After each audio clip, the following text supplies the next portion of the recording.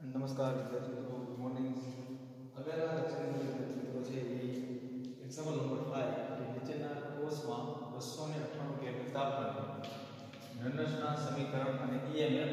મેળવો. એટલે કે નર્નસનું સમીકરણ એટલે E સેલ અને EMF, બરોબર. તો આ બંને વસ્તુ છે એટલે કે E0 સેલ, બરોબર, અને નર્નસનું સમીકરણ એટલે કે E સેલ અને E0 સેલ, આ બંને વસ્તુ મેળવવાની છે.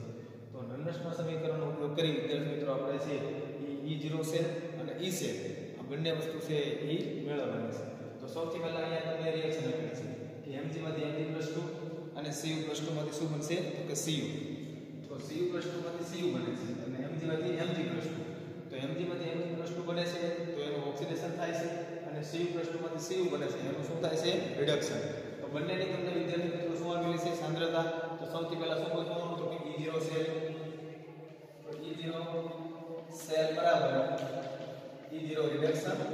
Minus E0 oxidation. તો E0 સેલ બરાબર E0R. તો સૌથી પહેલા કોનું રિડક્શન થાય, કોનું ઓક્સિડેશન થાય. તો મેં તમને શીખવાડ્યું હતું કે જેના ઓક્સિડેશન આંકમાં વધારો એનું ઓક્સિડેશન અને જેના ઓક્સિડેશન આંકમાં ઘટાડો એનું રિડક્શન. તો Mg માંથી Mg+2 તો એનું શું થશે ઓક્સિડેશન અને Cu+2 માંથી Cu એટલે એનું રિડક્શન. કારણ કે Mg માંથી Mg+2 એટલે બેનો શું થાય છે વધારો અને Cu+2 માંથી Cu એટલે કોપરનું શું થાય છે રિડક્શન. તો અહીંયા કિંમત કોની મૂકવાની રિડક્શનની, માઈનસ કોની મૂકવાની તો કે ઓક્સિડેશનની. હવે રિડક્શનની જે કિંમત જે છે વિદ્યાર્થી મિત્રો આપણને ખ્યાલ છે કે અહીંયા તમને જે આપેલું છે કોપર. તો કોપર જે છે બરોબર એની રિડક્શનની કિંમત કેટલી આવે તો કે 0.34 માઈનસ બરોબર મેગ્નેશિયમ. તો મેગ્નેશિયમની કિંમત વિદ્યાર્થી મિત્રો તમારે યાદ રાખવાની મેં કીધી કેટલી આવશે તો કે માઈનસ 2.37. બંનેનો કયો સરવાળો તો E0 સેલ બરાબર 0.34 પ્લસ 2.37. તો 0.34 અને વત્તા 2.37 તો E0 સેલ બરાબર છે સરવાળો કેટલો થશે તો કે 0.34 અને વત્તા 2.37. તો બંનેનો સરવાળો કરો તો E0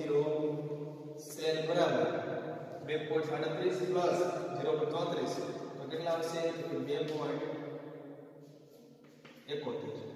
આ જે છે એ આપણે શું કર્યું E0 સેલ. હવે વિદ્યાર્થી મિત્રો આપણે શું મેળવવાનું છે તો કે નર્નસનું સમીકરણ. તો કે નર્નસના સમીકરણ પ્રમાણે છે તો નર્નસના સમીકરણ પ્રમાણે જે છે એ E સેલ બરાબર E0 સેલ માઈનસ 0.059 ના છેદમાં 2 છે એના માટે તો કે નંબર ઓફ ઇલેક્ટ્રોનનો ફેરફાર. તો 2 ઇલેક્ટ્રોનનો ફેરફાર થાય છે. તો સૌથી પહેલા આપણે ઇક્વેશન પૂછ્યું E0 સેલ E સેલ બરાબર શું આવશે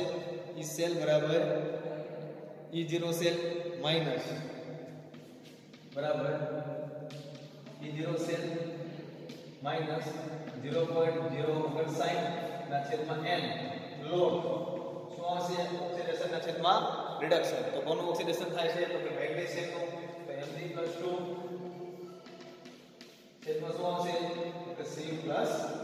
તો અહીંયા વિદ્યાર્થી મિત્રો E સેલ બરાબર E0 સેલ માઈનસ 0.059 ના છેદમાં n નું દર્શાવે તો કે રિએક્શનની અંદર અથવા રેડોક્સ પ્રક્રિયાની અંદર ઇલેક્ટ્રોનનો ફેરફાર. તો કેટલા ઇલેક્ટ્રોનનો ફેરફાર છે તો કે 2. તો શું આવશે E સેલ બરાબર E0 સેલ તો કે E0 સેલ તો કે પ્રમાણિત વિદ્યુત ધ્રુવનો પોટેન્શિયલ કેટલો મળ્યો 2.71 માઈનસ 0.059 છેદમાં n નો મતલબ થાય નંબર ઓફ ઇલેક્ટ્રોનનો ફેરફાર. કેટલા છે તો કે 2 લોગ ઉપર શું આવશે ઓક્સિડેશન. તો કે Mg નું શું થાય ઓક્સિડેશન એની કિંમત કેટલી આવે છે 0.001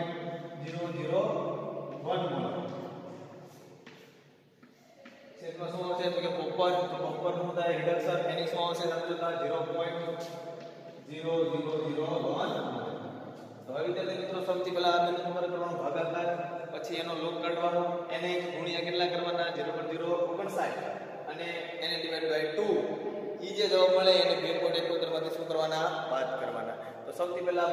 ભાગાકાર કરો એટલે કેટલો આવશે 10. તો E સેલ બરાબર 2.71 માઈનસ 0.059 છેદમાં 2 બરાબર. પછી શું આવશે આગળ તો કે લોગ 0.001 એને ડિવાઇડ બાય 0.001. તો 0.001 બરાબર 0.01 એને ડિવાઇડ બાય 0.001 તો આ બેનો ભાગાકાર કરો તો log 10 આવશે. હવે log 10 ની કિંમત તો તમને ખ્યાલ જ છે log 10 બરોબર એની કિંમત જે આવે એને ગુણ્યા કેટલા કરવાના 0.059 અને એને વડે કેટલા કરવાના 2 તો ઈ સેલ બરાબર 2.71 માઈનસ સૌથી પહેલા શું કરવાનું કે log 10 તો log 10 ની કિંમત જોવાની એનો જે જવાબ આવે એને ગુણ્યા 0.059 અને એને ડિવાઇડ બાય કેટલા કરવાના 2 તો એ કિંમત જે છે એ કેટલી આવશે તો કે 0.03 તો 2.71 માંથી 0.0 બાદ કરો તો ઈ સેલ બરાબર 2.71 માંથી શું આવે 0.03 તો 2.71 માંથી તમે 0.03 બાદ કરશો તો કેટલા આવશે 2.71 અને 0.03 બરાબર તો કેટલા 11 6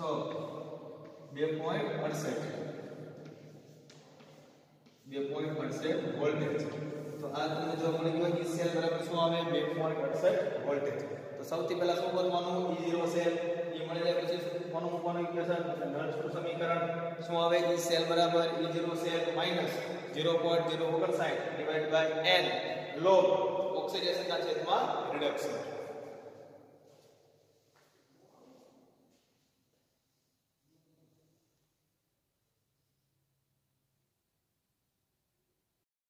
આગળ એની પછી સેકન્ડ એક્ઝામ્પલ વિદ્યાર્થી મિત્રો બરોબર તો એની અંદર એટલે કે નીચેના કોર્સમાં 298 કેલ્વિન તાપમાને નર્સના સમીકરણ અને EMF મેળવો. એની અંદર તમને બીજી એક પ્રક્રિયા વાળેલી છે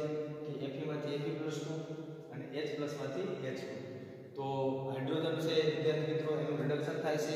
અને આયન નું શું થાય છે ઓક્સિડેશન એટલે Fe નું ઓક્સિડેશન થાય છે જ્યારે હાઇડ્રોજન નું શું થાય છે રિડક્શન અને આ બંને ધ્રુવને જોડતો વચ્ચેનો ધ્રુવ તો બંને પ્રક્રિયાઓને જોડતો ધ્રુવ કોણ તો કે પ્લેટિનમ એટલે કે સંદર્ભ ધ્રુવ તરીકે કોનો ઉપયોગ થાય છે પ્લેટિનમનો. આખી જે રચના તમને આપી છે ડિઝાઇન કોર્સની એની અંદર બે ધ્રુવને જોડવાના બંને ધ્રુવને જોડતો ધ્રુવ એટલે શું કહેવાય એને પ્લેટિનમ. અહીંયા વિદ્યાર્થી મિત્રો સૌથી પહેલા આપણે એ પ્રક્રિયા રાખશું કે કોનું ઓક્સિજન કોનું રિડક્શન તો સૌથી પહેલા Fe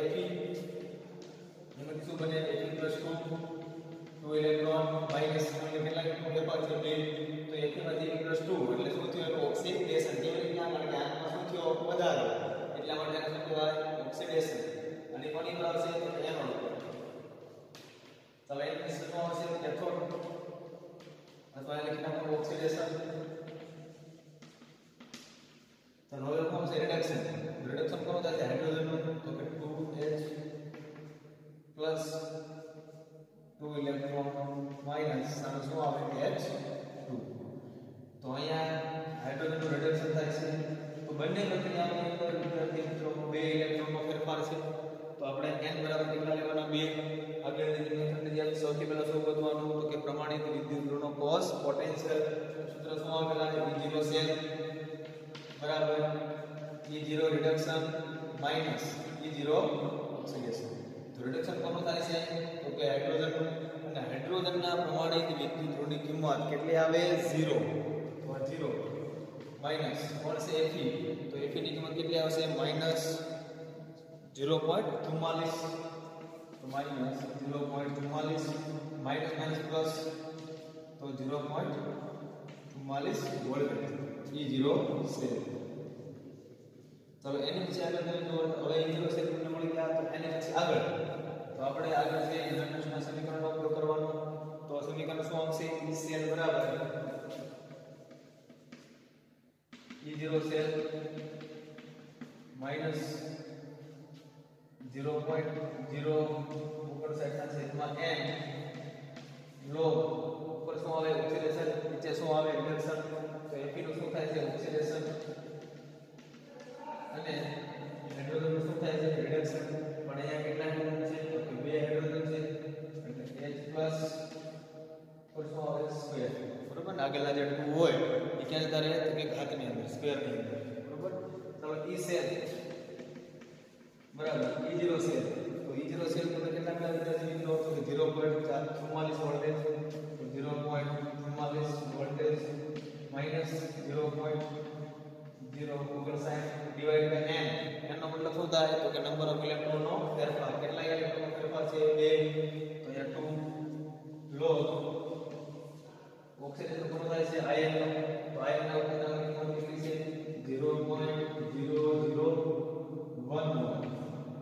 છેદમાં હાઇડ્રોજનની કેટલી સાંદ્રતા આપી તમને 1 એનો સ્ક્વેર એટલે 1 થશે, તો E સેલ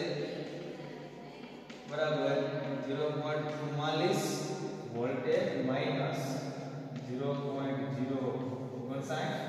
ડિવાઇડ બાય 2. હવે 0.01 એને બદલે એટલે કાઈ નહીં, તો log 0.01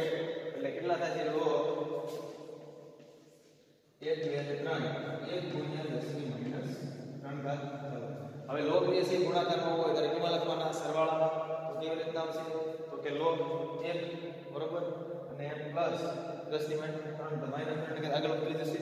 અને 10 બાય 10 એટલે કેટલા થઈ જાય 1 એટલે શું આવશે E સેલ બરાબર 0.44 માઈનસ 0.059 ના છેદમાં 2 બરાબર log 1 પ્લસ ઉપરથી શું માઈનસ 3 બરાબર અને log 10 કેટલા થઈ જાય 1 એટલે આવવાનું છે માઈનસ 3 log 1 એટલે તમને ખ્યાલ આવશે log 1 જે છે બરાબર એની કિંમત, તો log 1 ની કિંમત જે છે ઈ 0 હોય છે, log 1 એટલે 0 અને 0 માઈનસ 3 એટલે કેટલા આવશે માઈનસ 3, તો E સેલ બરાબર E સેલ બરાબર 0.44 E સેલ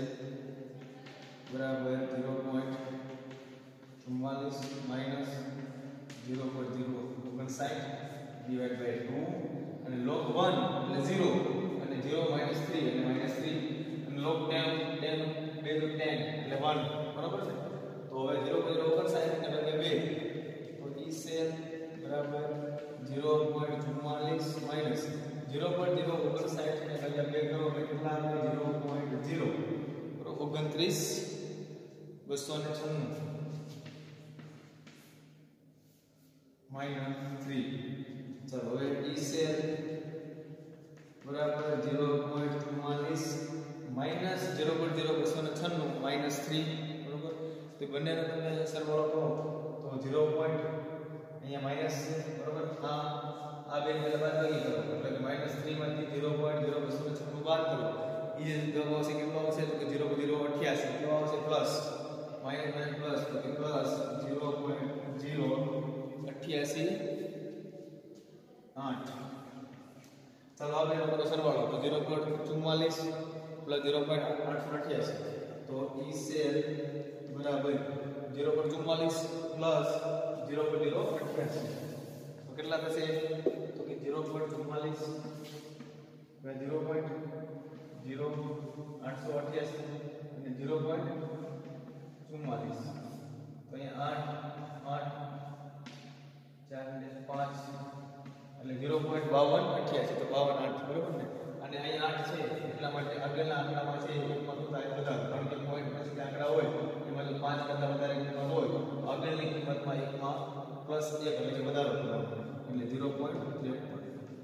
વોલ્ટ. તો E સેલની કિંમત તમને વિદ્યાર્થી મિત્રો કેટલી મળી 0.53.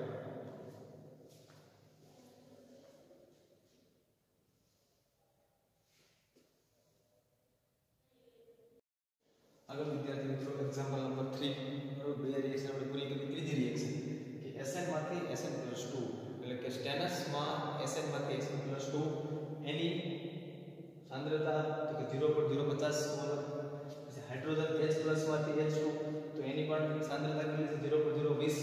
અને એક વાર દબાણે પ્લેટમેન્ટ થ્રુ જે છે બંનેને જોડે છે. તો અહીંયા પણ તમને એક છે ડેનિયલ કોષ આપેલો છે, આ કોષની અંદર પણ વિદ્યાર્થી મિત્રો આપણે શું મેળવવાનું છે તો કે નર્સનું સમીકરણ પ્રમાણે EMF અને E0 સેલ એટલે E સેલ અને E0 સેલ આ બંનેની કિંમત મેળવવાની છે. તો સૌથી પહેલા આપણે રિએક્શન લખશું તો કોનું રિડક્શન કોનું ઓક્સિડેશન, તો Sn માંથી શું બને છે Sn+2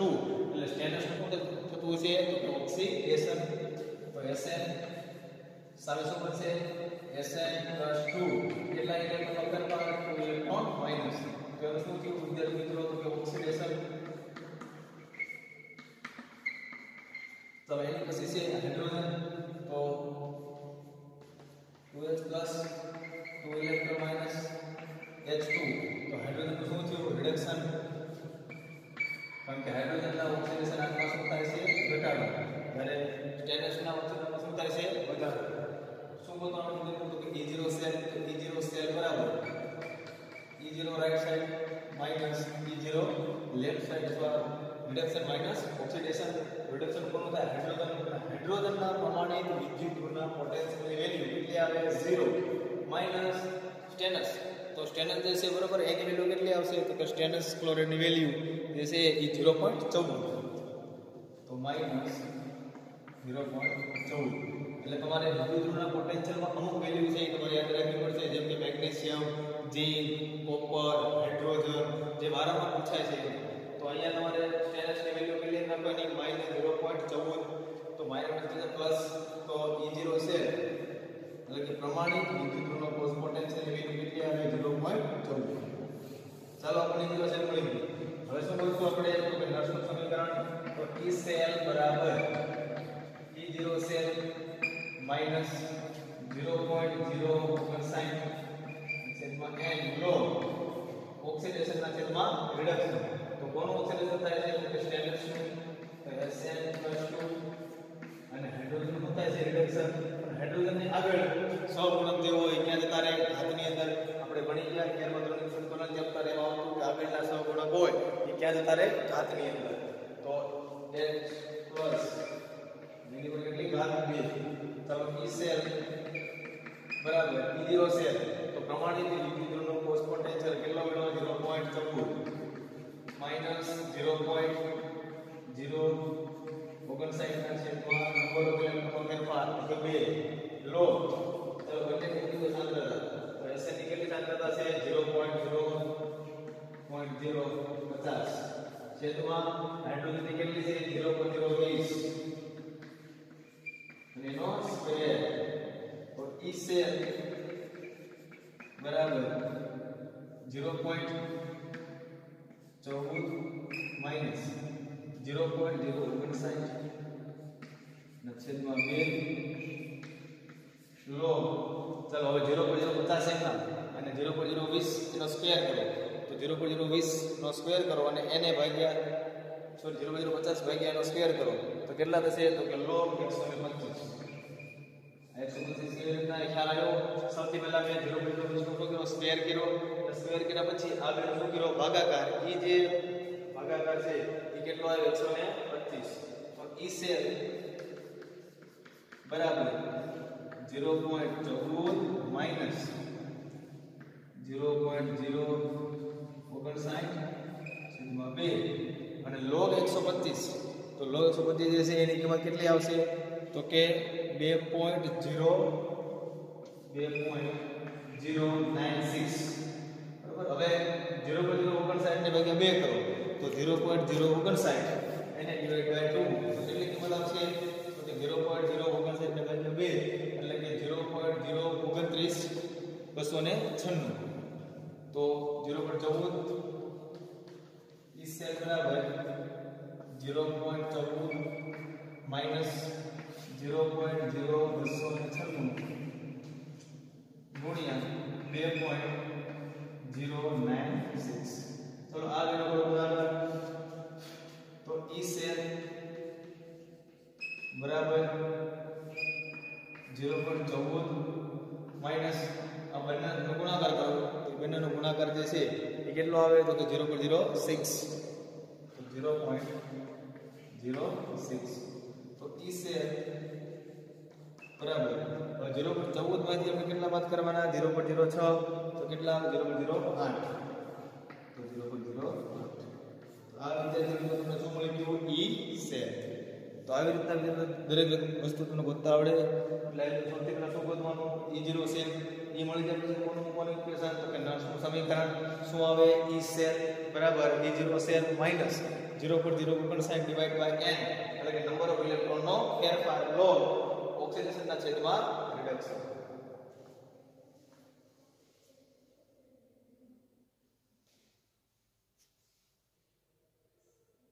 આગળ વિદ્યાર્થી મિત્રો છેલ્લું example find the for example કે પ્લેટિનમ Br2 માંથી Br- 0.010 એની મોલારિટી છે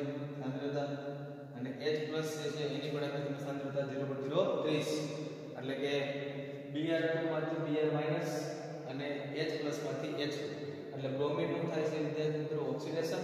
અને હાઇડ્રોજન નું શું થાય છે તો કે રિડક્શન. તો સૌથી પહેલા આપણે છે બંને લક્ષણ પ્રક્રિયા ઓક્સિડેશન અને રિડક્શન.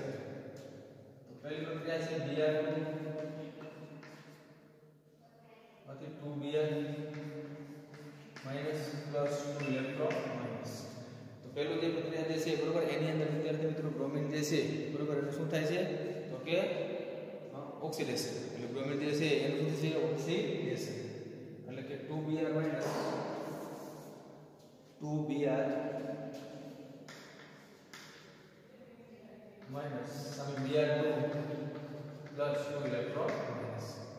એટલે બ્રોમિન નું શું છે ઓક્સિડેશન. એની પછી આવશે હાઇડ્રોજન નું reduction 2H plus 2 electron minus H2. તો હાઇડ્રોજન નું થવાનું રિડક્શન બ્રોમિન નું ઓક્સિડેશન થાય છે હાઇડ્રોજન નું શું થાય છે રિડક્શન. કેવી રીતે ખ્યાલ આવે તો કે બ્રોમિન નું ઓક્સિડેશન આ -1 માંથી બધો 0 એટલે બધો બરોબર ને -1 માંથી 0 થાય એટલે બધો કેવા ખ્યાલ આવે ને માઈનસ પ્લસ માં જાય એટલે વધે એટલે કે -1 થી 0 એટલે બ્રોમિન ના ઓક્સિડેશન શું થયો વધારો. હાઇડ્રોજન નો ઓક્સિડેશન આ +1 માંથી 0 એટલે આમાં શું થયો ઘટાડો. તો જેના ઓક્સિડેશન આંકમાં વધારો થાય તો ઓક્સિડેશન થાય અને જેના ઓક્સિડેશન આંકમાં ઘટાડો એનું શું થાય રિડક્શન. ચાલો આગળ આપણે શું કરશું E0 શેર. તો E0 શેર બરાબર E right side minus E left side. તો સૌથી પહેલા એ જોવાનું કે કોનું રિડક્શન થાય છે કે હાઇડ્રોજન અને હાઇડ્રોજનના પ્રમાણિત વિદ્યુતના પોટેન્શિયલનું મૂલ્ય કેટલું આવે 0 માઈનસ E0 શેર. તો કે ઓક્સિડેશન કોનું થાય છે બ્રોમિન નું અને બ્રોમિન જે છે બરોબર એની વેલ્યુ કેટલી આવશે તો કે બ્રોમિન જે છે એની વેલ્યુ આવશે 1.08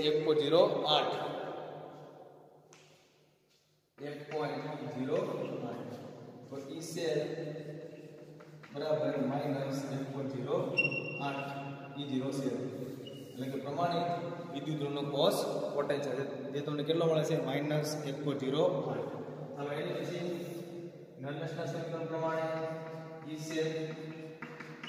બરાબર E0 શેર માઈનસ 0.059 ના છેદમાં 2 લોગ ઓક્સિડેશન ના છેદમાં રિડક્શન. તો કોનું ઓક્સિડેશન થાય છે તો Br2 એટલે કે 2Br છેદમાં શું આવશે hydrogen okay 2H plus H plus તો 2 એ રીતના Br જે છે બરોબર એ શું આવશે તો કે સ્ક્વેર એટલે કે બ્રોમિન નું પણ શું થાય છે ઓક્સિડેશન અને જે નીચે જે છે એનું પણ શું થાય છે તો કે રિડક્શન એટલે Br2 અને H પ્લસ 2. ચાલો E શેર બરાબર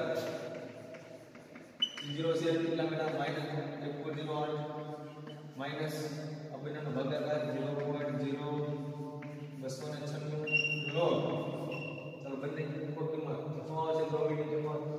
0.01. હવે અહીંયા ખાસ જોજો કે 2Br માઈનસ બરોબર ને તો Br2 અને Br માઈનસ બરોબર. અહીંયા Br માઈનસ Br નો મતલબ થાય કે આ નેગેટિવ એને પછી કરી આવો એટલે 1 ઉપર થઈ જશે ને એટલે 1 ઉપર બંનેની કિંમત આવશે સ્ક્વેર જે છે એટલા માટે બંનેની કિંમત છે નીચે આવશે એટલે H+2 અને Br+2 એટલે કે અહીંયા તમારે ખાસ યાદ રાખવાનું કે Br માઈનસ એટલે ક્યાં આવે છેદની અંદર આવશે એટલે અહીંયા 1 ના છેદમાં બંનેની કિંમત કેટલી આવશે તો કે Br ની કિંમત કેટલી છે 0.01 બરોબર. પછી એનો સ્ક્વેર 0.01 સ્ક્વેર ગુણ્યા હાઇડ્રોજન નો કેટલો આવે 0.03 એનો સ્ક્વેર બંનેનો નો સ્ક્વેર અને સ્ક્વેર કર્યા પછી એક વડે ડિવાઈડ બાય કરો તો E શેર બરાબર -1.08 માઈનસ 0.096 લોગ. ચલો આ બંનેનો ગુણાકાર 0.01 ગુણ્યા 0.03 તો એ બેનો જે ગુણાકાર આવે બરોબર કેટલો આવશે તો કે 1/9 ગુણ્યા 10⁻8 ઘાત. તો હવે 1/9 ગુણ્યા 8 ઘાત -8 ઘાત ઉપર કેવું થઈ જાય પ્લસ થઈ જાય 10⁻8 ઘાત. તો E શેલ બરાબર E સેલ બરાબર -1.08 માઈનસ 0.029 log 10�8 ઘાત છેદમાં 9. ચાલો 10�8 ઘાત એટલે આપણે ખ્યાલ 8 થી આગળ આવતા રહે અને 10/10 એટલે કેટલું થઈ જાય 1 થઈ જાય એટલે log તમારે 8 ની વેલ્યુ ગોતવાની બરોબર ને કોની વેલ્યુ ગોતવાની log 8 ની વેલ્યુ તો શું થશે તો કે E સેલ બરાબર શું આવશે એની કિંમત તો કે -1.08 -0.0296 બરોબર હવે વિદ્યાર્થી મિત્રો આજે શું કરવાનું તો કે log 10 ઉપર 8 છે તો આ જ્યારે તમે log લગાડો ત્યારે 10⁸ ઘાત છે આગળ આવતી રહે અને 8 માઈનસ તમારે શું કરવાનું તો કે log 10 log ભાગાકારમાં છે એટલે શું થશે ભાગાકારમાં હોય એટલે બાદબાકી log 10 minus log 10 to minus 9 બરોબર ને તો log ની E સેલ બરાબર -1.08 -0.029 હવે log 10 ઉપર 8 ઘાત છે અને બીજામાં શું છે 9 ઘાત છે તો સૌથી પહેલા છે એ આપણે 8 ને આગળ લઈ લઈશું અને 10/10 એટલે 8 થઈ જશે એટલે 8 માઈનસ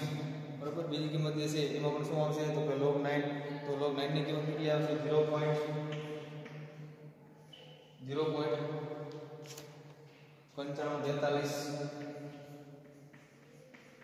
ચાલો 8 માંથી તમે કિંમત બાદ કરો તો E સેલ બરાબર -1.08 -0.029 અને 8 માંથી તમે 0.9543 બાદ કરો એટલે કિંમત કેટલી આવે તો કે 0.21 અને જે કિંમત આવે એનો ગુણાકાર કરવાનો છે તો બંનેનો તમે જેને ગુણાકાર કરશો એટલે એ કુલ કિંમત જે છે 0.21 આવશે -0.21 ચાલો કરો આપણે સરવાળો તો E સેલ બરાબર 1.08 તો 1.08 આ બંનેનો તમે સરવાળો કરો એટલે -1.29 વોલ્ટ છેલ્લે તમને E સેલ એટલે કે નર્સના સમીકરણ પ્રમાણે E સેલ ની કિંમત કેટલી મળી -1.29 વોલ્ટ તો સૌથી પહેલા શું ગોતવાનું E0 સેલ એ મળી જાય પછી કોની કિંમત મૂકવાની તો કે E સેલ બરાબર E0 સેલ -0.059 છેદમાં 2 log ઉપર શું આવે ઓક્સિડેશન જે શું આવશે રિડક્શન બંનેની કિંમત મૂકો બંનેનો ગુણાકાર કરો સ્ક્વેર કાઢો પછી એક વડે મૂકવાનો ભાગાકાર કરવાનો જે કિંમત આવે એનો log લેવાનો log જ્યારે ભાગાકારમાં હોય ત્યારે કેમાં લખવાનું હોય બાદબાકીમાં જ્યારે ગુણાકારમાં હોય ત્યારે સરવાળા લેવાનો તો છેલ્લે તમને E સેલ ની કિંમત કેટલી આવે -1.29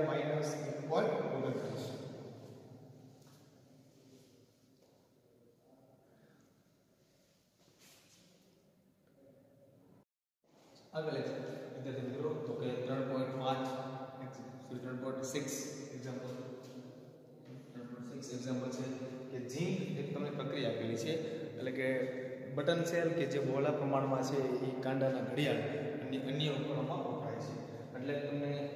સેલ આપેલું છે અને આ સેલ જે છે એનો મોટા ભાગે ઉપયોગ જે છે એ કાંડાની એટલે કે આપણે વોચની અંદર ઉપયોગ થાય છે એટલે કે કાંડાની જે ઘડિયાળ જે છે બરોબર એની અંદર વધારે ઉપયોગમાં લેવામાં આવે છે તો એ કોષની કંઈ તમને પ્રક્રિયા આપેલી છે અને કોષની પ્રક્રિયાની અંદર તમારે ગિબ્સ ઉર્જા અને પ્રમાણિત વિદ્યુતનો પોટેન્શિયલ એટલે કે E0 સેલ આ બે વસ્તુ તમારે અહીંયા છે એ મેળવવાની છે તો સૌથી પહેલા તમારી પ્રક્રિયા અહીંયા તમને કે ઝીંકમાંથી Zinc+2 બને છે Ag2O માંથી Ag અને H2O પ્રક્રિયા કરવાથી 2 મોલ OH માઈનસ તો આ પ્રક્રિયાની અંદર ટોટલ તમને બે ધાતુ આપેલી છે ઝીંક અને કઈ સિલ્વર તો એકનું ઓક્સિડેશન થાય છે એકનું શું થાય છે રિડક્શન તો કોનું ઓક્સિડેશન થાય કોનું રિડક્શન થાય છે તો સૌથી પહેલા તમે જુઓ કે ઝીંક તો ઝીંકમાંથી શું બને છે Zinc+2 તો ઝીંકમાંથી Zinc+2 બને છે એટલા માટે ઝીંકનું શું થાય છે ઓક્સિડેશન તો સૌથી પહેલા આપણે શું પ્રક્રિયા ઝીંક સામે શું બને Zinc+2 2 ઇલેક્ટ્રોન માઈનસ એનું શું થાય છે ઓક્સિડેશન બીજું છે Ag તો Ag2O માંથી એટલે કે Ag2O અને સામે બને છે 2Ag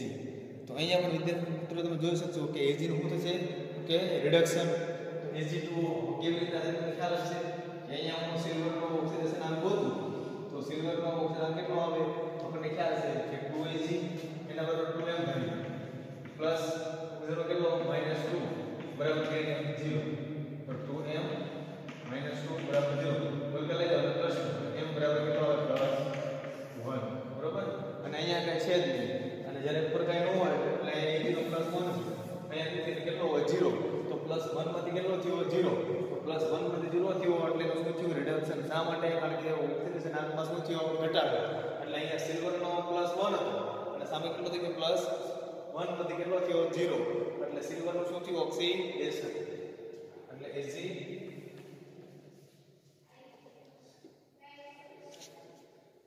એટલે અહીંયા લખવાની પ્રક્રિયા તમારી Ag2O બરાબર ને અને એમાંથી સામે શું બને કે 2 ઇલેક્ટ્રોનનો ફેરફાર અને સામે શું બને 2 Ag. ચાલો અહીંયા શું રિડક્શન. હવે વિદ્યાર્થી મિત્રો તમે પ્રક્રિયામાં તો તમને ખ્યાલ આવી ગયો કે ઝીંક નું શું થાય ઓક્સિડેશન અને સિલ્વર નું શું થાય છે રિડક્શન. તો E0 સેલ નું સૂત્ર શું હતું E0 સેલ બરાબર કરીને E0 રિડક્શન તો કોનું થાય છે તો સિલ્વર અને સિલ્વર નું રિડક્શન થાય છે તો સિલ્વર ની કિંમત કેટલી આવશે તો કે આપણને ખ્યાલ છે કે સિલ્વર જે છે એની કિંમત 0.34 વોલ્ટ છે એટલે 0 રિડક્શન માઈનસ E0 ઓક્સિડેશન તો 0.34 માઈનસ શું આવશે ઓક્સિડેશન કોનું થાય છે ઝીંક નું અને ઝીંક ની કિંમત કેટલી આવશે તો કે -0.74 આ માઈનસ ને આ માઈનસ કેવો થઈ જાય પ્લસ તો 0.34 પ્લસ 0.74 અને વત્તા કેટલા 0.74 એટલે કેટલા થાય તો 1.104 વોલ્ટેજ. તો E0 સેલ બરાબર 1.104 વોલ્ટેજ. ચાલો પહેલી કિંમત આપણને મળી ગઈ E0 સેલ. હવે ખાલી વિદ્યાર્થી મિત્રો આપણે ગોતવાનું શું રૂપ ડેલ્ટા છે તો ડેલ્ટા G0 અને E0 સેલ એટલે કે ગિબ્સ મુક્ત ઉર્જા અને પ્રમાણિત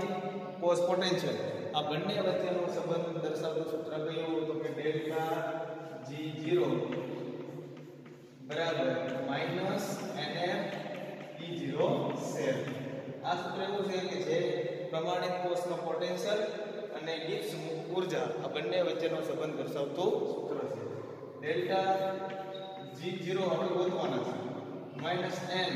નો મતલબ થાય કે નંબર ઓફ ઇલેક્ટ્રોનનો ફેરફાર કેટલા છે 2 તો અહીં કેટલા મૂકી દેવાના 2 ગુણ્યા ફેરાડે તો 96500 ગુણ્યા E0 સેલ 1.104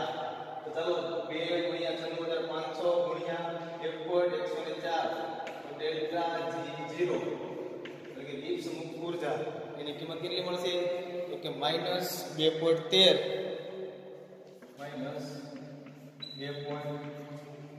ગુણ્યા 10 ની 5 ઘાત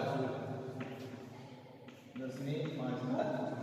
તો શું કર્યું મેં વિદ્યાર્થી મિત્રો પહેલા E0 સેલ લીધું કેવી રીતના E0 રિડક્શન અને E0 ઓક્સિડેશન પછી E0 સેલ ની વેલ્યુ કેટલી આવી 1.104 વોલ્ટેજ. હવે આપણે ગોતવાનું શું છે ગિબ્સ મુક્ત ઉર્જા. તો ગિબ્સ મુક્ત ઉર્જા આપણે પ્રમાણિત સ્વરૂપમાં ગોતવી છે તો પ્રમાણિત સ્વરૂપમાં કોષ પોટેન્શિયલ અને ગિબ્સ મુક્ત ઉર્જા આ બંને વચ્ચેનો સંબંધ દર્શાવતું સૂત્ર કયું ડેલ્ટા G0 બરાબર કરી -NF E0 cell. Delta G0 બરાબર કરી n એટલે નંબર ઓફ ઇલેક્ટ્રોનનો ફેરફાર કેટલા છે 2 ગુણ્યા ફેરાડે એટલે 96500 ગુણ્યા E0 સેલ એટલે કે પ્રમાણિત કોષનો પોટેન્શિયલ 1.104 વોલ્ટેજ ત્રણેયનો ગુણાકાર કરો એટલે જવાબ કેટલો આવે 2.13 ગુણ્યા 10 ની 5 ઘાત